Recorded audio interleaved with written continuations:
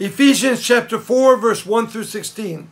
As a prisoner for the Lord, then, I urge you to live a life worthy of the calling you have received. Be completely humble and gentle. Be patient, bearing with one another in love. Make every effort to keep the unity of the Spirit through the bond of peace. There is one body and one Spirit, just as you were called to one hope when you were called. One Lord, one faith, one baptism, one God and Father of all, who is over all and through all and in all. But to each one of us, grace has been given as Christ apportioned it. That is why it said, when he ascended on high, he led captives in his train and gave gifts to men. What does he ascended mean, except that he also descended to the lower earthly regions? He who descended is the very one who ascended higher than all the heavens in order to fill the whole universe.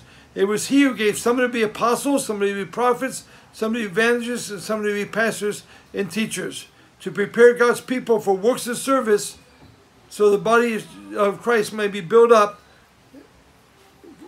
Next phrase.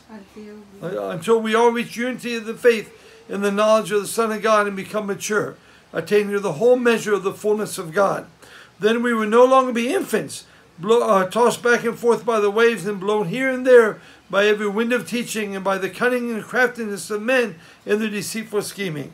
Instead, speaking the truth in love, we will all in all things grow up into him who is the head, that is Christ, and be from him, that is Christ.